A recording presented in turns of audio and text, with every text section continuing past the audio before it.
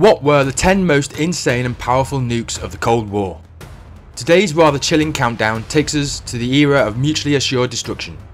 These weapons have shaped history and played a significant role in global geopolitics. So, without further ado, let's dive right in. Kicking off our list at number 10 is the Mark 16, also known as the TX-16. This early nuclear bomb was developed during the early stages of the Cold War. The Mark 16 was intended for both strategic and tactical use. It could be used against a variety of targets, including military installations and ground forces. It had a yield in the range of 4 to 8 kilotons. That's 0.004 to 0.008 megatons. At number 9 is the Mark 36 nuclear bomb, an early atomic bomb. It was part of the US nuclear arsenal during the 1950s. The Mark 36 was gradually phased out of the US nuclear arsenal in the late 1950s and early 1960s, as more advanced and compact nuclear weapons were developed and deployed. With a yield in the range of 10 to 15 kilotons, 0.01 to 0.015 megatons. Number 7 is the RDS-37, developed by the Soviet Union. It was designed to be delivered by strategic bombers such as the Tupolev Tu-95 and Tu-16. The RDS-37 was successfully tested on November 22, 1955 during Operation RDS-37, which was the first successful test of a Soviet hydrogen bomb. It had a yield of approximately 3.9 megatons. Taking the 8th spot is the B-53, also known as the Mark 53. This powerful bomb was a variable yield weapon. The B-53 was in service for several decades, from the late 1950s through to the early 1990s. It served as part of the US strategic nuclear deterrence during the Cold War era, and was gradually retired as newer and more versatile nuclear weapons were developed and deployed. It had a maximum yield of around 9 megatons. The Ivy Mike H bomb comes in at number 6. It was the first successful test of a hydrogen bomb by the United States. Ivy Mike's design relied on cryogenic method to cool and condense deuterium gas into a metallic state, allowing for the efficient fusion of hydrogen isotopes. The bomb's size and complexity were notable for the era, and its success marked a significant advancement in nuclear weapons technology. It had a yield of approximately 10.4 megatons. At number 5 is the Mark 24, also known as the B-24 nuclear bomb.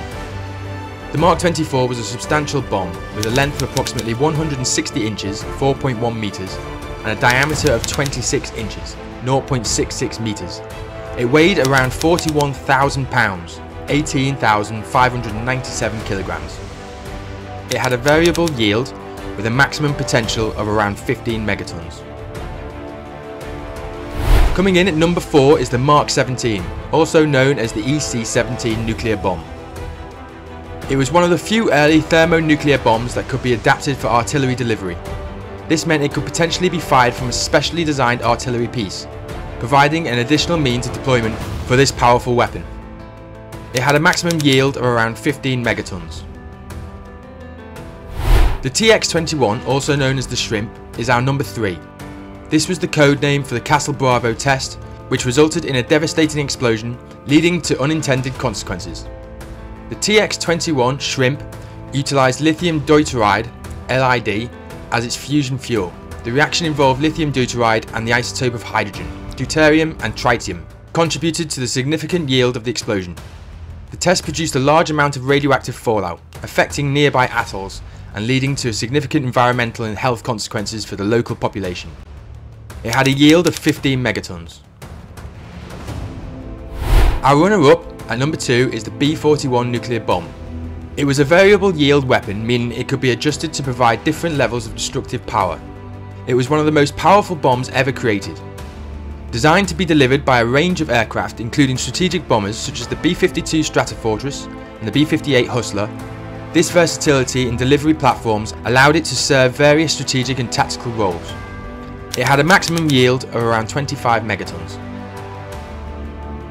And now the moment you've been waiting for, our number 1 is the Tsar Bomber, also known as the RDS-220 hydrogen bomb.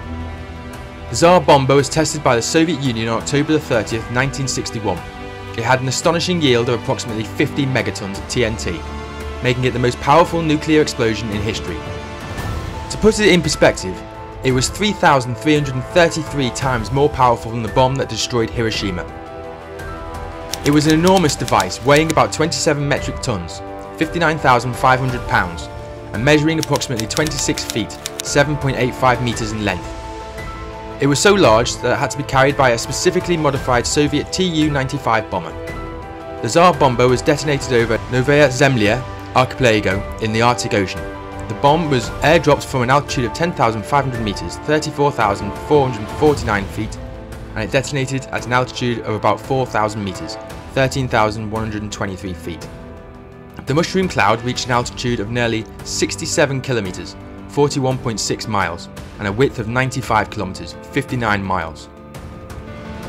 These 10 nuclear weapons represent a chapter of human history that we must never forget. The power of these weapons is a stark reminder of the importance of diplomacy, disarmament, and peace. If you found this video informative and thought-provoking, please like, share and subscribe for more captivating content. Thank you for joining us today at BizVinci, and goodbye.